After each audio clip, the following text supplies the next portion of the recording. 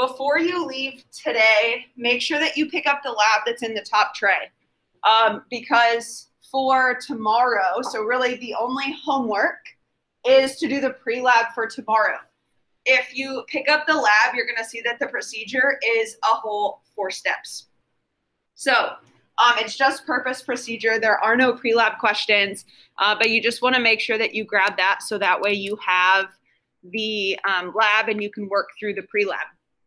And so for the do now, there are 4 questions up here, and this is going to help us kind of transition into looking at calculating delta G and what delta G means. So for number 1, how are entropy, which is delta S, and enthalpy, which is delta H, related? And I said, what is the formula on your equation sheet that relates them? So remember, on your equation sheet, you have a lot of different equations under thermodynamics. One of the equations has delta G, delta H, and delta S all in the same equation. So if you look on your equation sheet, you have this equation, delta G equals delta H minus T times delta S. And we'll talk about this equation a little bit more and what each of the variables represents. We'll do some calculations with it. But this is how we can relate delta G, which is free energy, enthalpy, T is temperature, and delta S, which is entropy. And then number 2, looking at delta G. How can you tell if a process is spontaneous? What is the sign of delta G if something is spontaneous? Negative. So number 2, we just have a negative delta G. The point of delta G is to tell us if a reaction is spontaneous, if a reaction will happen on its own. That's the purpose of delta G. On number 3, so this is just going back and reviewing standard conditions. Standard conditions are different than STP. So STP we talked about when we did gases. Standard conditions, that is what this not symbol, looks like a degree symbol, represents. It represents standard conditions. That is room conditions. So in terms of pressure, that's 1 atm. What is room temperature roughly? 25 degrees Celsius or 298 Kelvin, depending on which temperature scale you want to use, 25 degrees Celsius or 298 Kelvin. Those are standard conditions. That differs from STP in the temperature. And then number 4, this is going to be useful as we start thinking about calculating delta G and focusing on equations that relate all 3 variables. So each variable tells us something different. We can use them to calculate each other, but each variable represents something different. So delta G, we looked at in number 2. Delta G tells us if a reaction is spontaneous. So delta G tells us if a reaction is spontaneous. So I'll say spontaneity. We'll talk about another word that's used from College Board, but delta G, the purpose of delta G is to tell us, will a reaction happen on its own? That's spontaneity. Delta H. The purpose of delta H, the only thing that delta H tells us is whether a reaction is exo or endothermic. So the sign of delta H tells us whether a reaction is exo or endothermic. So if you see you have a negative delta H, all that tells you is that the reaction is exothermic. And then delta S tells us the disorder, either the order or disorder. Delta S, the only thing that we can get from delta S is whether the reaction is becoming more disordered or more ordered. We could figure out delta S from a balanced equation or from the phase change that's occurring. We can use delta H and delta S to figure out delta G, but each variable tells us something different. And we'll use those variables to help us as we calculate more today. Questions? Is T always in Kelvin? Yes. So when we start looking at this, we're going to look at this on the next slide and then the slide after. T, temperature, always has to be in Kelvin because we want the absolute temperature. So we don't ever want negatives. So we'll always put temperature in Kelvin. And the reason that we put that in Kelvin as well is because entropy is joules per Kelvin, and we want that to cancel. Yep. Other. All right, so,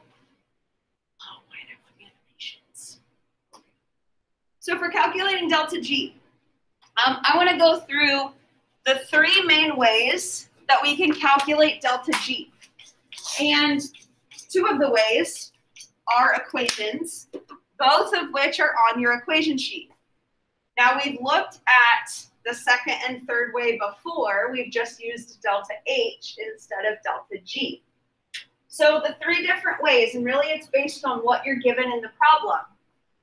The first way is we can use this equation, delta G equals delta H minus T delta S. So we can calculate delta G, we can determine whether a reaction is spontaneous or not by using the delta H and the delta S values if those are given to us. So this relates enthalpy, entropy, and temperature to allow us to solve for delta G.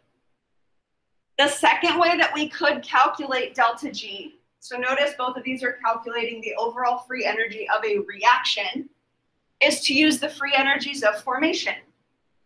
We looked at this yesterday with entropy. We've looked at it also with delta H. This is also on your equation sheet. So if the problem gives you free energies of formation, then we know that we're going to be using this method. And then the third way is what are called coupled reactions. That is Hess's law. So you have two different reactions. You have to manipulate those reactions to get a new overall reaction. Like we did with delta H, you can do the exact same thing with delta G. We're not going to focus as much on this third way as we are this first and second way. But the question I always get is, how do you know which one of these to use? And if there are so many different ways, how do we know which one to use? And it's really based on what we're given. If we are given a delta H and a delta S for a reaction, then it's going to make more sense to use this equation.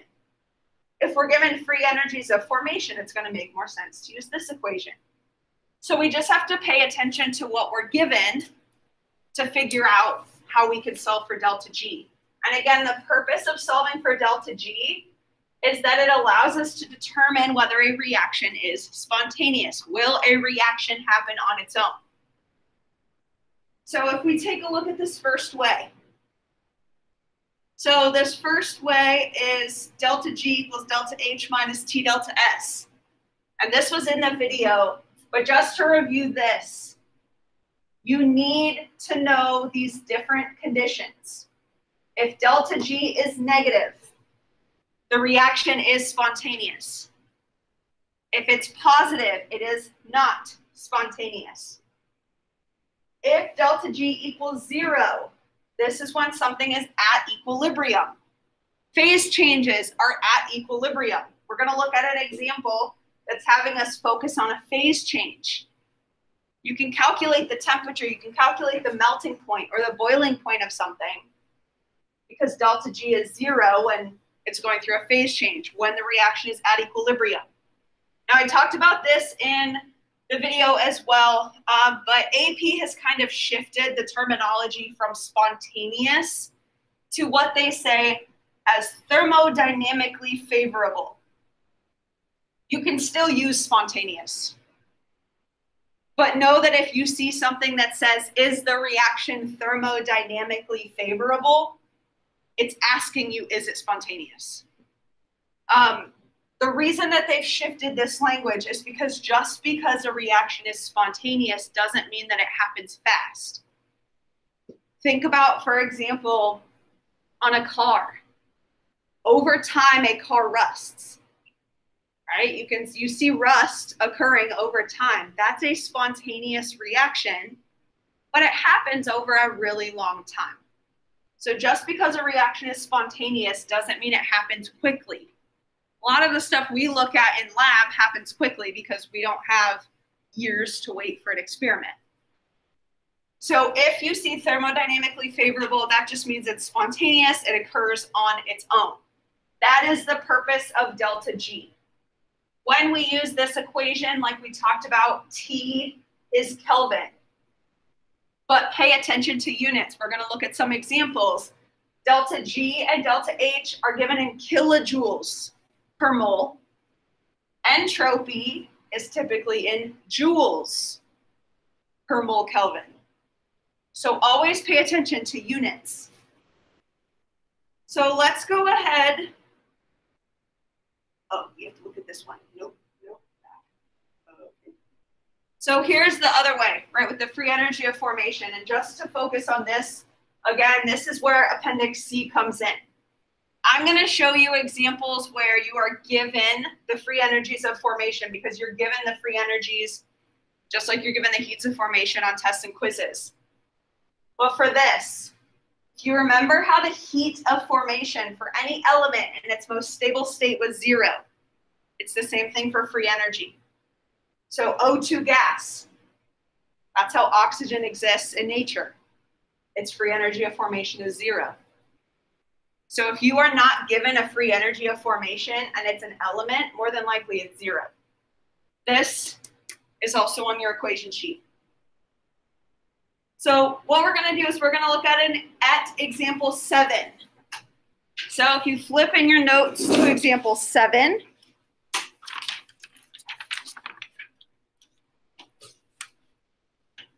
for this example, it says, what is the temperature at which sodium chloride melts? And I said solid and liquid states are in equilibrium at this temperature.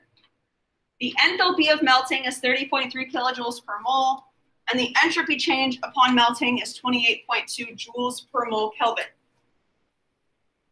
Now here's what I would recommend doing first. Write out your variables. Write out all of your variables. Because then you can check units and you can see what you're given that might be useful. So first, this is asking me to solve for temperature.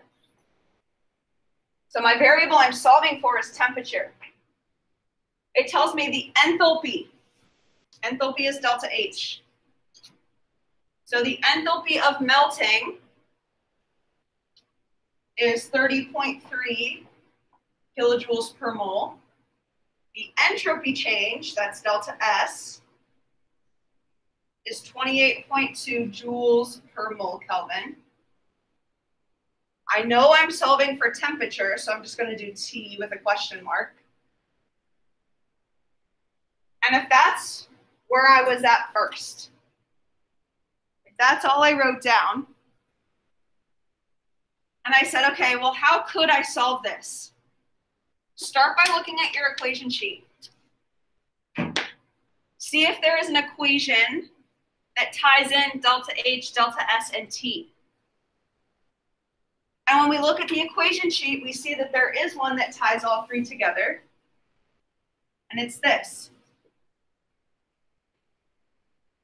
Delta G equals delta H minus T delta S. There's delta H, there's T, there's delta S.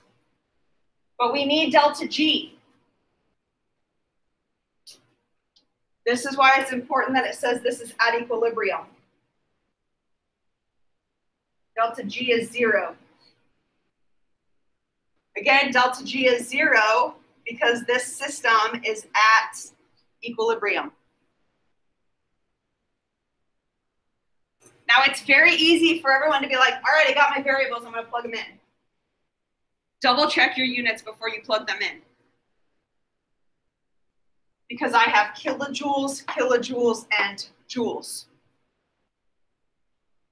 I think the easiest thing to do is just to convert delta S. Then you're just converting 1. But really, it's up to you. I want to put this in kilojoules to match the other two. But what I can do is I can divide by 1,000. As I'll show you up here, if I have 28.2 joules per mole Kelvin, there are 1,000 joules in 1 kilojoule. So by dividing by 1,000, that cancels out joules, and that gives me kilojoules per mole Kelvin. That per mole Kelvin is okay, because notice these are all per mole, so that's fine. So 28.2 divided by 1,000 is 0.0282 kilojoules per mole Kelvin. Now we have everything matching up with units. Now we can plug everything in. So delta G is 0. Delta H, 30.3. Solving for T times delta S, 0.0282. Now it becomes an algebra problem. So if I add 0.0282t to the other side,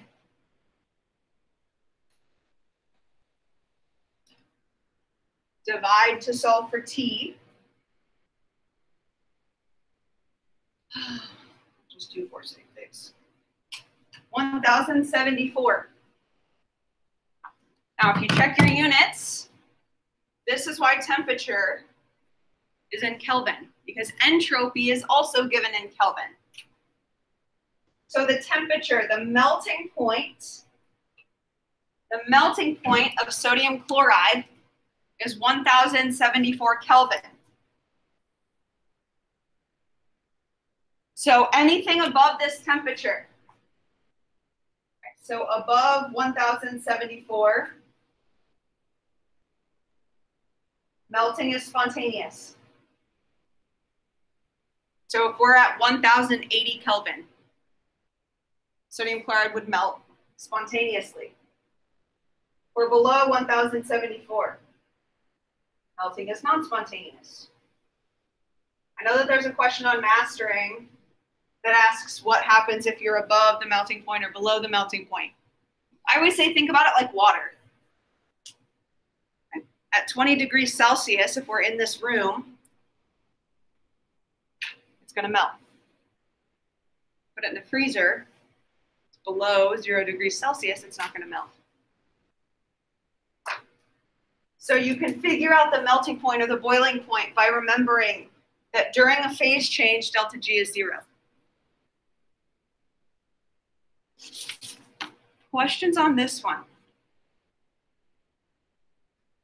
So there are some examples I'm going to have you do with groups. So if you want to move around and you want to sit next to somebody, you can, because example 8 is one that I'm going to actually have you, you can do. If you want to do it on your own, that's fine. But I'm going to have you try it with partner just to see if you can solve everything, think about units. So example 8 says at 298 Kelvin, at 298 Kelvin, delta G is 190.5 kilojoules, and delta H is negative 184.6 kilojoules for this reaction. Calculate the standard entropy, delta S, for the reaction. So in this example, think about what you have. Well, I see that I have temperature, I have delta G, I have delta H, and it wants delta S.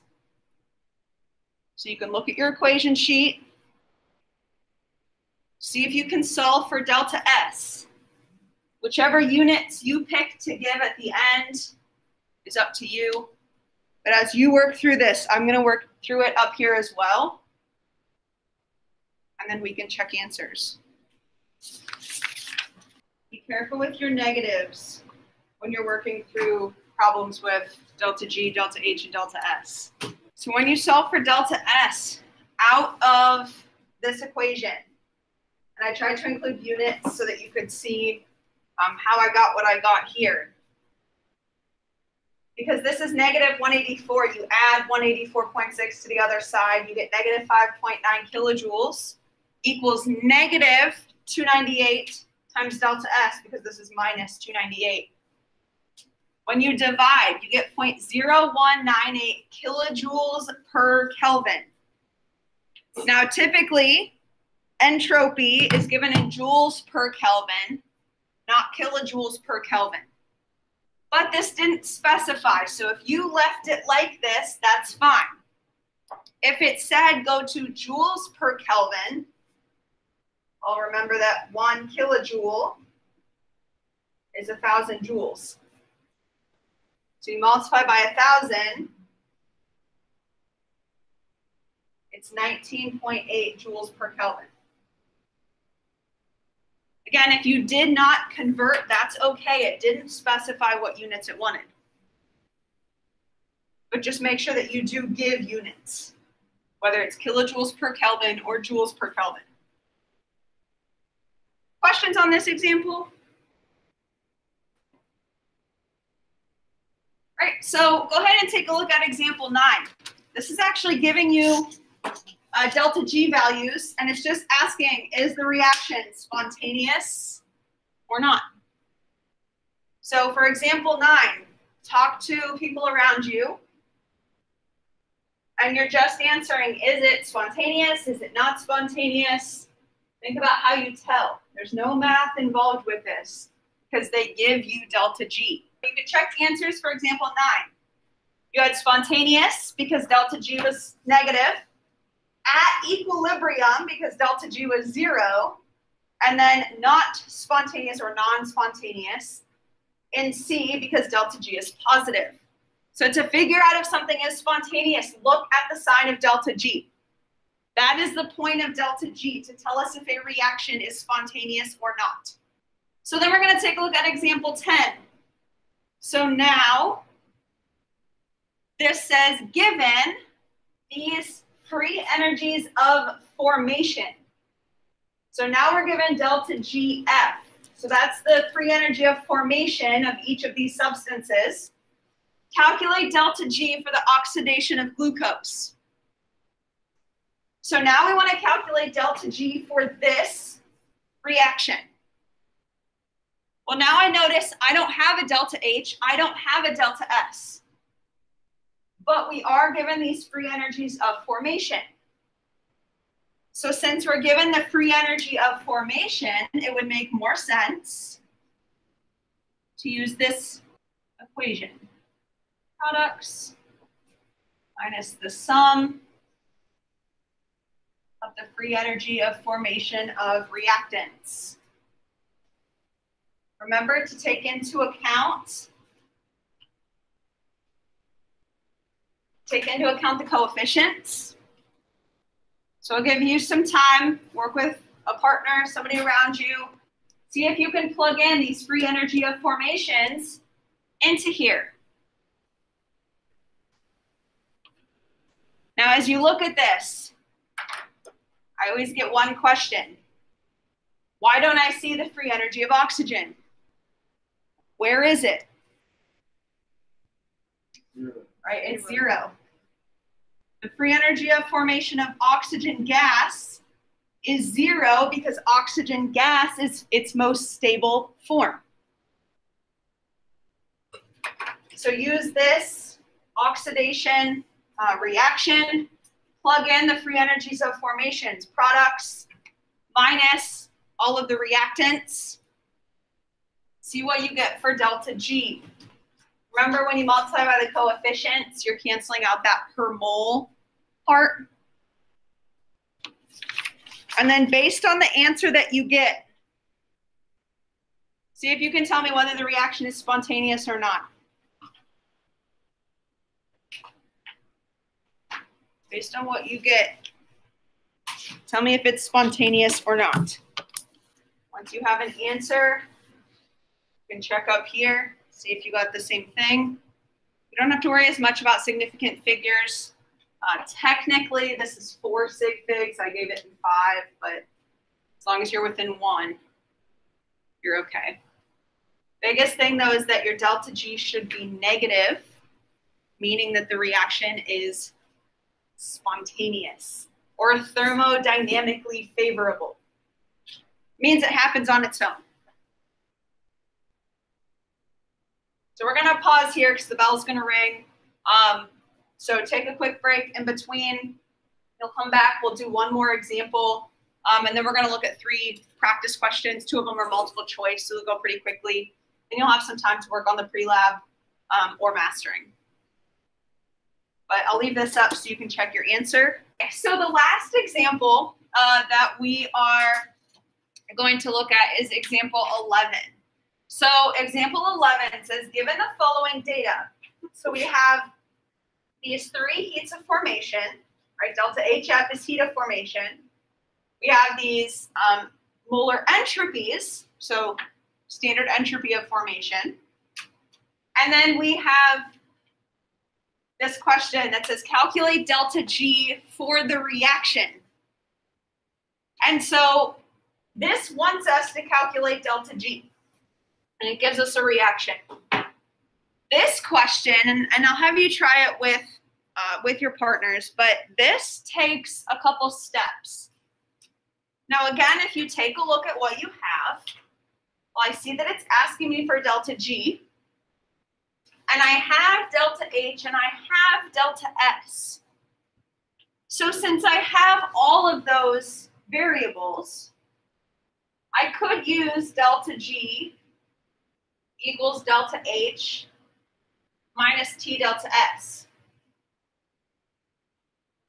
But in order to use this, because remember, this is for the reaction, which means this is delta H of the overall reaction, and this is delta S of the overall reaction. We actually need to solve for delta H and delta S first. So this is why it's a multiple step problem. So in this, we actually need to solve for delta H of the reaction using heats of formation. So the sum of the heat of formation of products minus the sum of the heat of formation of reactants. Do the same thing for entropy, right? The sum of the entropy of products minus the sum of the entropy of reactants. And then we can plug those into here. Now we still don't have temperature, but this not symbol, what looks like a degree symbol, that not symbol means we are at standard conditions. So if we are at standard conditions, that means we're at 298 Kelvin. So see if you can use all of this information to solve for delta H of reaction, solve for delta S of reaction, and then plug them in and solve for delta G.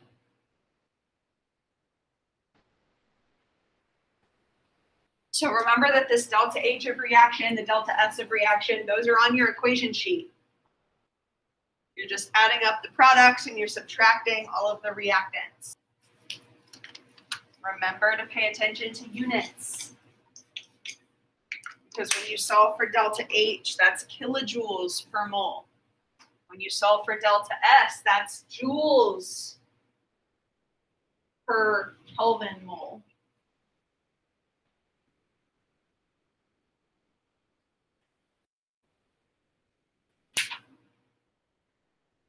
I have everything worked out up here, so you can see I have delta H, I have delta S. Pay attention to units. Why is O2 not 0? For entropy, your values are not 0. Because the only time that you have 0 entropy, the only time you have 0 disorder is if you're at 0 Kelvin. Oh, so even though it's in the standard state, it's not. Yes, entropy is never 0. Yeah. Makes sense. Yep, so the only time, so only delta H and delta G have 0 in their most stable state. But delta S, because that's disorder, you're always going to have some degree of disorder.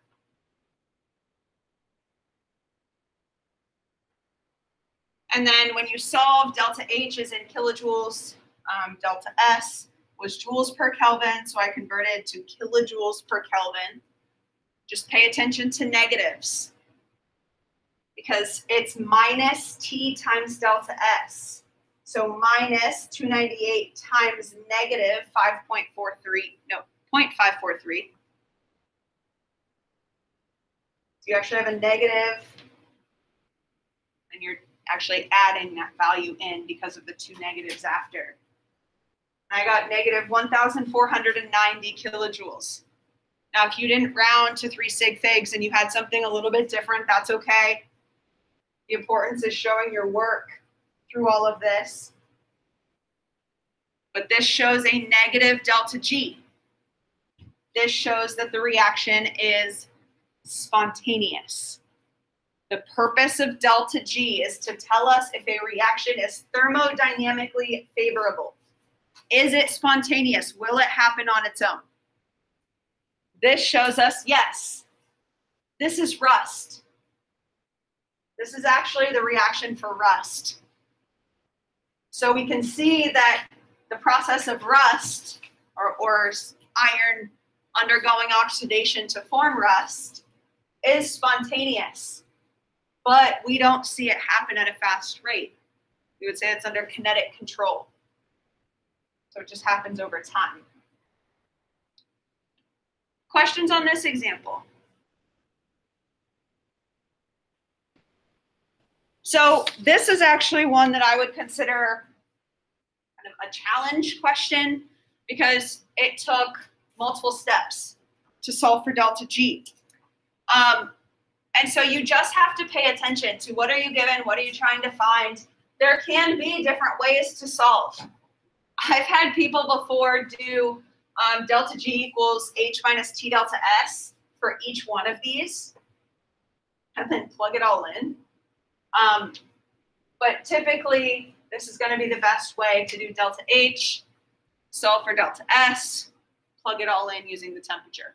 Yeah. So I think I started off with converting like 90, 27, 205 divided by 1,000. Mm-hmm. I can do that too.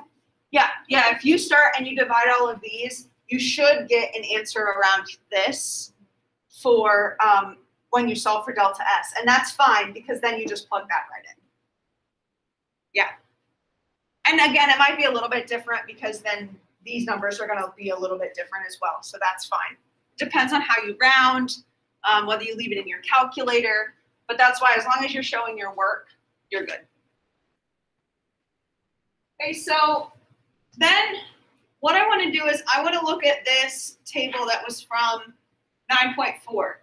And we're going to spend more time with this over the next couple of days. But for this is looking at how spontaneity depends on temperature. And I guess also how spontaneity depends on delta H and delta S. So we have this equation, delta G equals H minus T delta S. And we know that for a reaction to be spontaneous, delta G has to be 0. Not 0, negative. Jeez. All right, delta G has to be negative. If it's 0, it's at equilibrium. But to be spontaneous, it has to be negative. So there are two conditions that we always know the sign of delta G. And the two conditions are when the signs are not the same. If we have a negative delta H, that means it's an exothermic reaction. And we have a positive delta S, that means it's becoming more disordered. That reaction is always spontaneous. Because remember, nature wants low energy and high disorder. That's what nature wants. And so since nature wants low energy and high disorder, the reaction will always be spontaneous. It will always happen on its own. If we have the other, so it's endothermic, that means we have to put energy in, and it's highly ordered. So a negative delta S. That will never be spontaneous. No matter what temperature the reaction is at, it will never be spontaneous. Nature does not want lots of energy and lots of order. So that will always be non-spontaneous. Now, if the signs are the same, that is when temperature comes into play. So if we have a reaction that is exothermic and ordered, so the signs are the same, spontaneity will change as temperature changes. Now, low and high temperature, those are generalizations. There's no value that's considered low versus high, because it's all dependent on what these values are. So let's say we have a reaction that is, we have negative 300 kilojoules per mole. That's our delta H. We have a temperature. And remember that delta S, we always have to convert to joules. We have to convert from joules to kilojoules. So let's say that our entropy is also negative. Let's say it's something like 0.020 kilojoules per Kelvin. Well, notice how you have minus T times a negative number.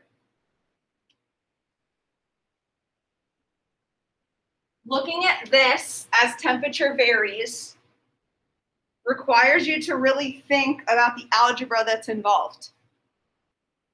So if I have negative 300 minus T times a negative number, negative times a negative is a positive. All right, something like this. I'm just making up numbers. Notice how if we're at a low temperature, something like 10 Kelvin, delta G is going to be negative. So when the signs are the same, negative and negative, when they're both negative, at low temperatures, the reaction will be spontaneous. We will get up to a certain temperature. 1, 2, 3, I don't know, 10,000 Kelvin. Right? We will get up to some high temperature where this variable ends up being larger than this variable. Well, now you're adding more and more and more and more until eventually delta G becomes positive. So at high temperatures, it would become non-spontaneous or not spontaneous or not thermodynamically favored. And then you could look at the same thing if they're both positive. All right, so if you have this being positive 100 and this being positive 0.01. At low temperatures, it's not going to be spontaneous because this T times delta S is not big enough to outweigh the delta H. But then temperature gets higher and higher and higher, and eventually this quantity becomes larger. So let's say you have 100 minus 200. Well, now this has finally become larger. Delta G will eventually become negative. So if the signs are the same, temperature will change spontaneity. If we have different signs, nature always likes low energy and lots of disorder, never likes lots of energy and lots of order. And so that was really looking at what happens as temperature changes. And we're going to focus on that more over the next couple of days. I'll add more questions into the do now so that we can practice. So there are just 3 practice questions. 2 of them are multiple choice. So here's what I'll have you guys do. I'll give you, we'll see where we are in like 4 minutes. Because remember, multiple choice should only take 1.5 minutes at most. See if you can work through practice questions 4, 5, and 6. 4, 5, and 6. 4 and 6 are multiple choice. So read through the question. Think about what the question is giving you, what it's telling you, and see if you can answer these. If you get it wrong, it's fine. We can go back and we can change the answer. So 4, 5, and 6. We'll go over the answers in just a few minutes. So use a calculator for practice question 5, 4, and 6. You can technically do it that one. So for practice question 4, this was a multiple choice question. Gave you a balanced equation with a delta H value up at the top. Remember, delta H only tells you whether a reaction is exo or endothermic.